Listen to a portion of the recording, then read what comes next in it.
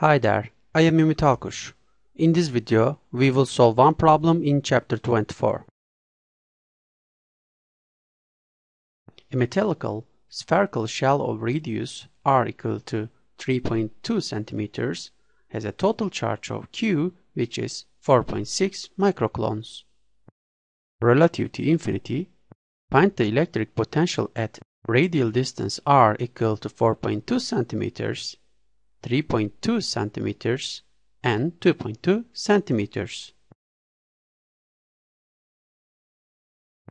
In order to solve the problem, if we use the formula for the potential difference, V final minus V initial, we have negative line integral from initial to final, the electric field E dot, the infinitesimal path vector dr at position r. If we choose the final point as the infinity, potential at infinity becomes 0. Therefore, we have V initial equals the line integral E dot dr from initial to final, where final is infinity.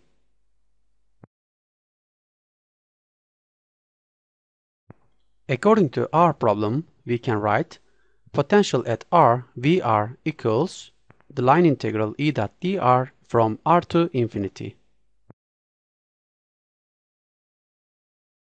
In A, r is 4.2 centimeters, which is greater than the radius of the shell, 3.2 centimeters. Therefore, this point is outside the sphere.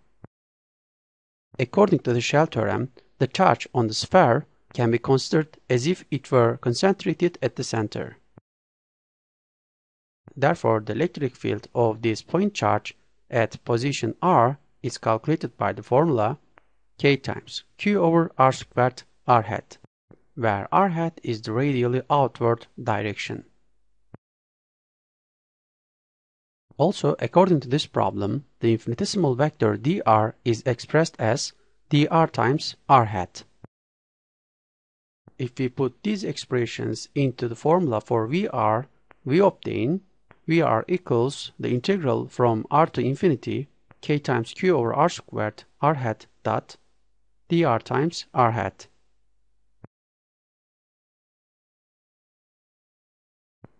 R hat dot r hat gives 1, since r hat is the unit vector and r hat is parallel to r hat. So we obtain kq times the integral from r to infinity dr over r squared, since k and q are constants.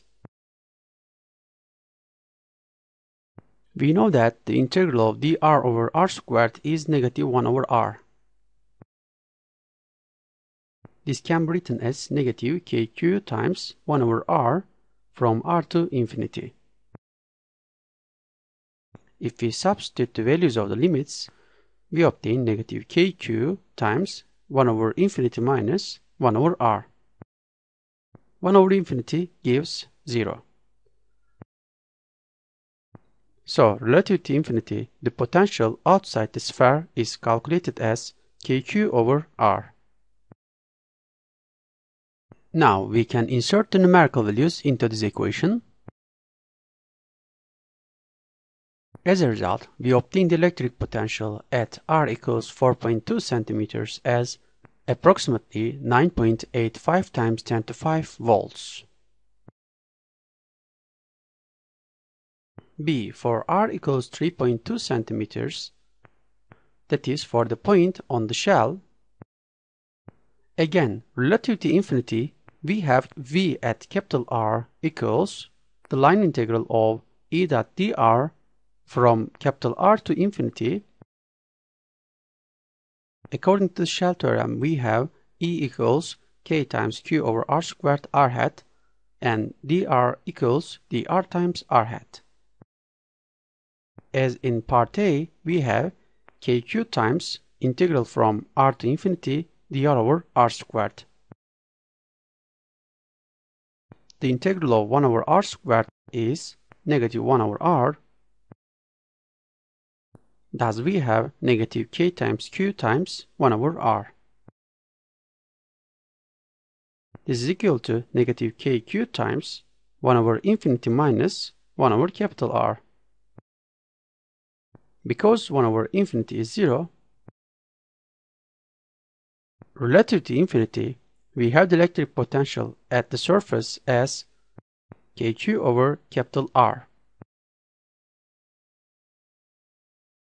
Now we substitute the numerical figures into this formula. The result is approximately 12.9 times 10 to 5 volts. See, at R equals 2.2 centimeters, which is less than the radius of the shell, therefore it is inside the spherical shell. According to the shell theorem, we know that there is no electric field inside the metallic sphere. Therefore, from R equals 0 to R equals capital R, we have electric field as 0. And from part A, we know that for R greater than or equal to capital R, we have E equals kq over R squared R hat. Anyway, relative to infinity, the potential at R is calculated by the formula, the line integral from R to infinity, E dot dr. If we study this integral as inside and outside the sphere, that is, the sum of the integrals from R to capital R, E dot dr, from capital R to infinity, E dot dr. The first part is 0, since E is 0 inside the sphere. And the value of the second part is approximately 12.9 times 10 to 5 volts as found in part B. That is relative to infinity, the electric potential at the surface. Finally, relative to infinity, the electric potential at R equals 2.2 centimeters is equal to the value at the surface, which is 12.9 times 10 to 5 volts. Okay, that's all about this problem. Thank you for your attention. See you in the next video.